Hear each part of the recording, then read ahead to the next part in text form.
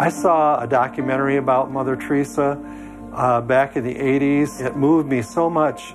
So I wrote my heart out in a letter to Mother Teresa. And a couple months, I want to say, went by, and went to the mailbox, and there was a little yellowed envelope with an address from Calcutta, India, a whole page letter directly from her.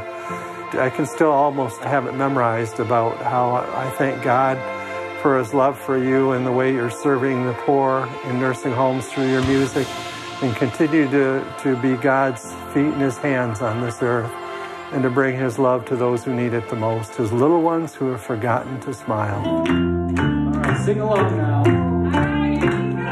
Roll out the barrel. You start singing, they straighten up in their chair and they start smiling, and the humanity and the soul within them comes out. You're someone special. Sunday, March 31st at 9 p.m. on your Shalom World.